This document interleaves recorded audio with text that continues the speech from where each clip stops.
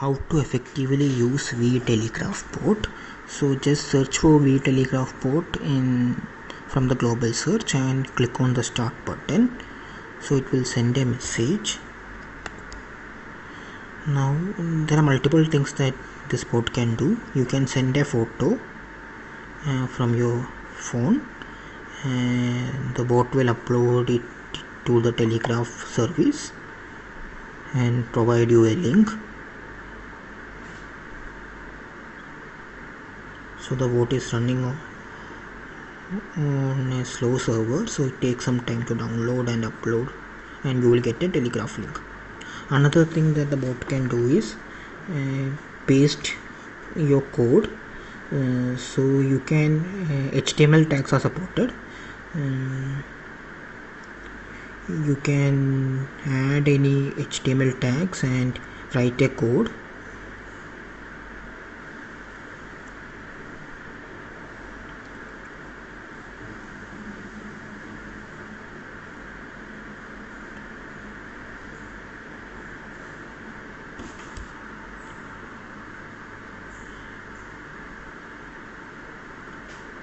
So as you can see, we have written inside a pre-tag a code, and after you press enter,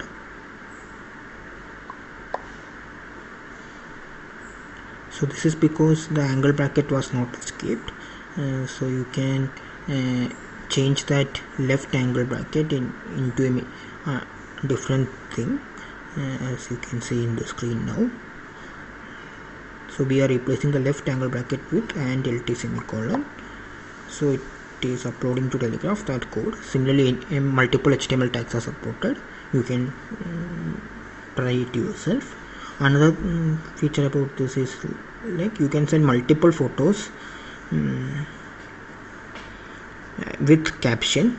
So the caption will get included in the final telegraph post.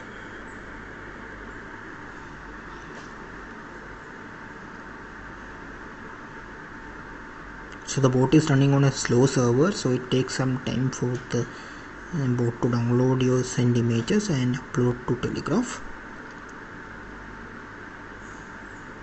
You can send with compression or send without compression, both works fine.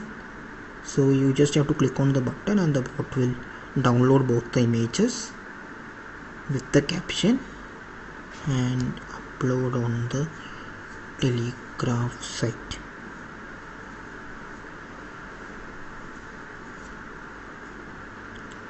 As you can see, it has downloaded and provided you a telegraph link which you can view using the instant view button.